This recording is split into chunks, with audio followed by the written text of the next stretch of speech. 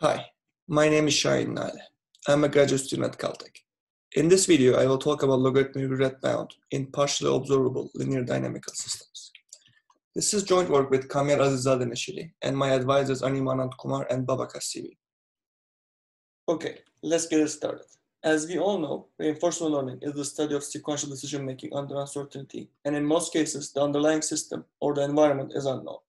The goal is to minimize the cumulative cost while interacting with the system, and the main trade-off is between how much we need to explore the system and how much we should exploit our past experiences.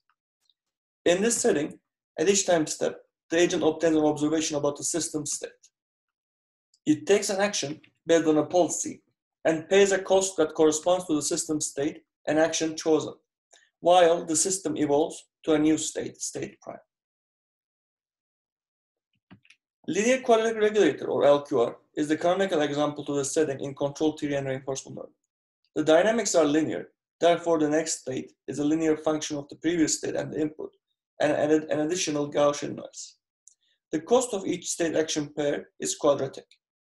This is one of the simplest examples to the Markov decision processes, since the state of the system is fully observed. If the model is known, in other words, A, B, Q, and R matrices are known, the infinite horizon optimal control problem is given as follows. Linear quadratic Gaussian, or LQG, which is the topic of study of this paper, is the more challenging setting than LQR, and it also subsumes LQR. Instead of the state, a noisy measurement of linear function of the state is observed, which is denoted as Y. Therefore, this setting is an example of partially observable Markov decision processes.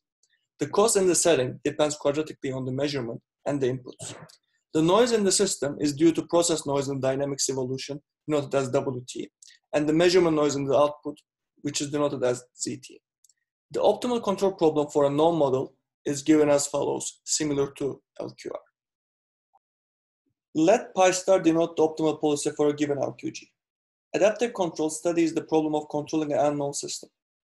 Due to lack of knowledge of the model, an agent needs to learn the system dynamics and design a controller based on the information gathered so far. This lack of model knowledge causes the agent to take suboptimal actions compared to the optimal policy pi star. Therefore, the performance of an agent is measured by a notion called regret, which is the difference between the cost that adaptive control policy acquires and the cost of the optimal controller. This problem has two major steps: learning the system dynamics and designing the controller. So far, in learning the system dynamics and regret minimization of adaptive control in LQG, open-loop data collection is considered. This involves injecting independent Gaussian excitations to the system in order to gather data for estimating the system dynamics. The general idea was to commit to a model estimate after enough samples and design a controller based on this estimate. This is an explore and then commit strategy. The estimation process uses state space representation and writes each output as a function of system noise and input. Prior works estimate Markov parameters of the system, denoted as G, which is uniquely identifiable for all linear dynamical systems, and maps inputs to the outputs. These shown works deploy the system identification method in order to provide regret guarantees. Mani et al. Combines this model estimate with certainty equivalence controller and provides square root T regret for strongly convex cost functions. In other words, when the cost matrices Q and R are positive definite. Similarly, Simkovitz et al. Uses online learning after committing to a model estimate obtained by a given least squares problem and achieves square root T regret for strongly convex general cost functions. Lale et al. Combines this estimation method with optimism in the face of uncertainty principle to achieve T to 2/3 regret in more general setting of convex quadratic cost function. However, this estimation method has a caveat. When a controller designs inputs based on the previous observations, in other words, when the data is collected with a closed-loop controller, the inputs become correlated with past noise sequences. Thus, this estimation method does not give reliable estimates of the underlying system, since conditioned on the data, the noise process won't be zero mean anymore. Therefore, all the prior works use the data gathered using open-loop controller to estimate the system dynamics, commit to a controller using this estimate, and does not update the model estimate while controlling the system. This brings up two fundamental questions. First, can we estimate the model parameters in closed-loop setting with finite time guarantees? And the second, can we utilize such an estimation method and improve regret in partially observable linear dynamical systems? In our paper, we give an affirmative answer to both of these questions. We introduce the first closed-loop system identification method with finite time guarantees to recover the system dynamics. Using this method with online learning, we provide a reinforcement learning algorithm, Adapton, that achieves polylog T regret in adaptive control of partially observable linear dynamical systems, which has general, strongly convex cost functions. Also, I would like to mention that a follow-up work deploys our closed-loop system identification method with optimism in the face of uncertainty principle to provide the first square T regret upper bound of adaptive control of LQG with convex quadratic cost function. Our identification algorithm exploits the reparameterization of LQG, which goes back to Kamyar. The state space form of LQG can be written in another representation called predictive form. At steady state, X hat denotes the state estimate obtained by Kalman filter. A bar is the difference between A and F times C, where F denotes the optimal Kalman filter gain. A bar is now the state evolution matrix. The output Y can again be written as noisy version of new state variable X hat.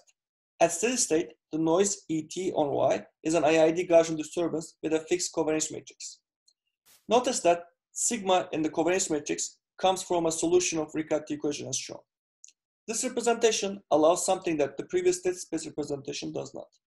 We can write every output as a linear function of history of control input U's and output Y's with an additive IID Gaussian disturbance ET.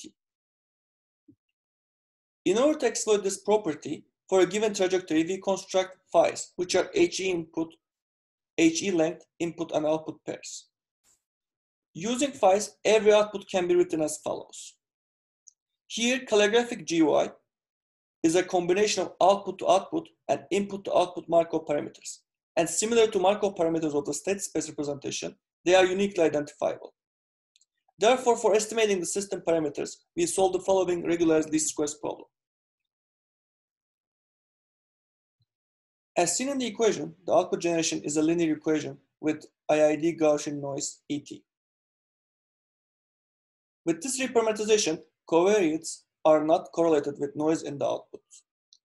Furthermore, the observability of the underlying system guarantees that A bar is stable. So for large enough HE, the last term provides a negligible bias. Therefore, by solving the proposed least squares problem, we get a reliable estimate of GY. Given an estimate GY hat, we then estimate the model parameters ABC using a novel algorithm called SysID. You can find the details of the algorithm in the paper on arXiv. SysID is a variant of well-known Hall-Kalman algorithm, and it briefly constructs two Henkel matrices from the blocks of estimate GY hat and uses singular value decomposition to come up with A hat, B hat, and C hat. We have the following guarantee for the proposed model estimation method. The estimation error decays with 1 over square root T rate. Notice that this system identification algorithm does not depend on how the data is collected and can handle both open loop and closed loop data collection, which makes it possible to update the system parameter estimates while controlling the system. Now that we have the method to learn the system dynamics, we will focus on the adaptive control algorithm for LQG. In this work, we propose a reinforcement learning algorithm called Adapton.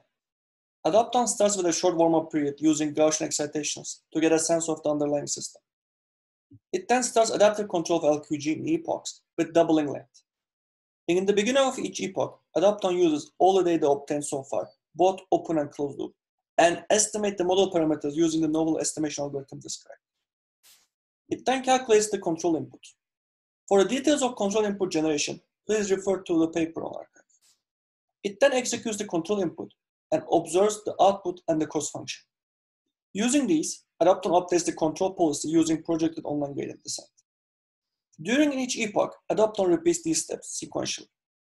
At the end of each epoch, Adapton returns back to estimate the model dynamics again, further exploiting the newly gathered data thanks to the proposed closed-loop system identification method. In short, Adapton is a combination of model updates in epochs and online learning. The system parameter estimates are updated adaptively, and in between these updates, the controller is continuously improved using gradient descent. For a stable, controllable, and observable LQG with strongly convex cost function, Adapton achieves logarithmic regret. This is the first logarithmic regret result in adaptive control of partially observable linear dynamical systems. Note that adopt-on is polynomial time. Moreover, due to doubling length of each epoch, adopt-on updates the system parameter estimates for log t times. If there exists a computation budget limitation such that adopt-on requires to update model parameters less than log t, then the regret of adopt-on is between polylog t and square root t. This recovers the prior result in literature, which achieves square root t by updating only after the warm-up period. For more details, please refer to our paper on arXiv or visit our poster session at ICML 2020 workshop on theoretical foundations of reinforcement learning. Thank you for listening.